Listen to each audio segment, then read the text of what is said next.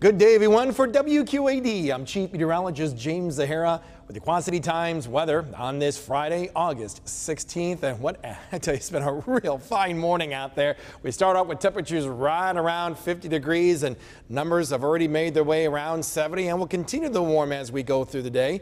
Naturally, it has to do with all that sunshine, just a few fair weather cumulus clouds during the afternoon hours. But with that air being so dry, numbers will be feeling a little bit warmer later on this afternoon. But fortunately, the humidity will stay in check, so another beautiful day will be in store.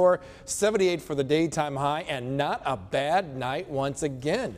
Pleasantly cool with the low dropping down to 54 degrees. Not a bad weekend. We'll keep the humidity low, at least keep it in check. In fact, right through early next week, at least by Monday, starting Tuesday, here comes the heat, here comes the humidity, and yes, it could be as warm as 90 degrees before we see that slow, spotty chance of shower activity, maybe a thunderstorm by the following weekend.